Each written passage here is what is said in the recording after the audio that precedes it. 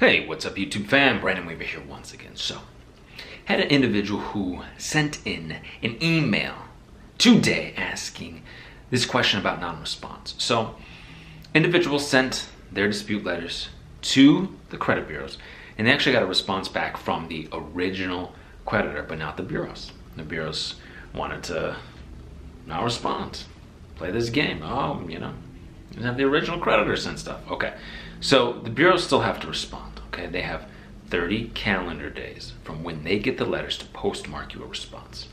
So yes, there's a little time, the mail time, right? So in the mail, but you'll see the postmark. You'll know when they get the letters because you have the tracking. So they have to respond to you. If they don't, you can send them non-response letters and you can complain to the CFPB about them not responding. You also can send your follow-up letter with the non-response letter. So you have rights. If they don't respond, you have rights that you can leverage to potentially get these negative, nasty, erroneous items off of your credit reports. You can demand verification. Now, the original creditor might try to send things and, play this game and be slick or whatever, but you do not have to respond to the original creditor. You're disputing with the credit bureaus. You're disputing with the collectors, all right? You can do this. 609creditrepair.com. We can do the work for you at theawesomelifegroup.com, all right? Had another email today, an individual said, hey, I was trying to get a bank account and I noticed early warnings is stopping them from getting a bank account, okay? And they were used to check systems, they understood check systems, but didn't know that there was another system out there called early warnings.